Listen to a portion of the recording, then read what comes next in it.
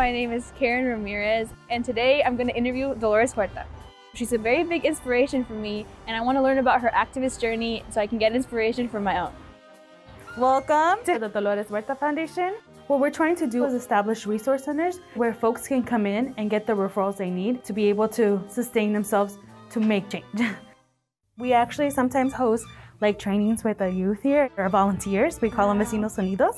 And the first time they saw the mics, they were like, I feel like I'm a board member. Oh yeah, it reminded me of the school board, because that's where I do a lot of work. So nice. So what is some of the work that you do in the school board? I do a lot of like community outreach. Nice. So it's a lot of things like going to events where there's a lot of Latino populations, and I go and speak on behalf of students. So when I saw that, it really reminded me. Oh, that's so cool.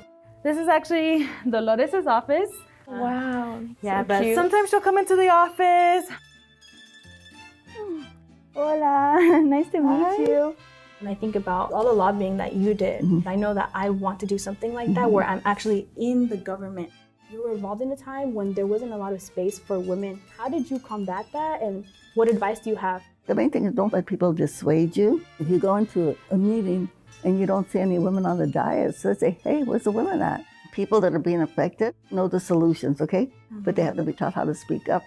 There's so much that I want to do, and it's just one of me. Well, we have to organize other people to help us. When I fought for the amnesty bill of 1986, everybody kept saying, Dolores is crazy. It's never going to happen. And I had to ask a lot of people to help me. And we got it passed. So always keep an eye out for people that you can mentor, because the way that people learn leadership is by doing. And then we have more people. Exactly. I just want to thank you. You're a hope for the future. Oh my goodness, you are so cool. When I saw Dolores Huerta walk into the room, I was starstruck. It just gave me like a vision on what I can keep doing, and gave me inspiration to keep the activist work up.